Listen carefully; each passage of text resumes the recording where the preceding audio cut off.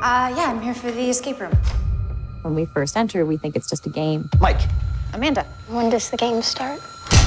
I think this is the escape room. It's starting right now? Yes! But we very quickly find out it's not. Oh! How do we get out of here? Area 451. I got it! Talk about immersive. What's wrong with you? That was real! As we go on, each room triggers a different person. One coat for 6 people. Where did that come from? As we progress, we notice weird coincidences. This is my hospital bed. Me too. They knew everything about us. They made these rooms for us. Who would do this? You can't leave until we finish our game.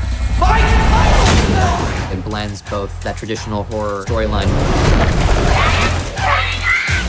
with this more psychological storyline. They're watching us. They know every move that we're making. It's terrifying.